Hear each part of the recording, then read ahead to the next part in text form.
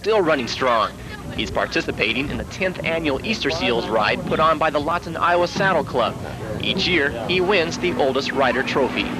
I've enjoyed horseback riding ever since I was about 2-3 years old, and I've been doing it for over 60, well, going on 70 years. 128 horses have been bridled up for this year's trek. They're making their way from Lawton to Sioux City, a 10-mile journey.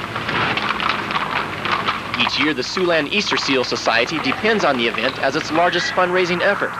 The ride has collected just under $38,000 in the past 9 years. Siouxland Easter Seal Society, they work with crippled children. They also work with anyone, adults, children that need physical therapy and really can't afford it. Riders collect pledges for each mile.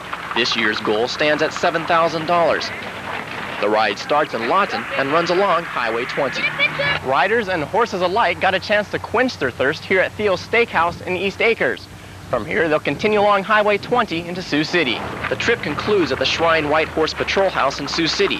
Some trophies will be handed out then, but the collection party will be held next week at Theo's.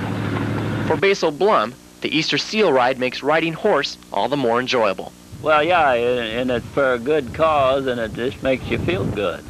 Near Lawton, Iowa, Dave Boxum, NewsCenter 4. Neat. A little bit funny by now, I imagine.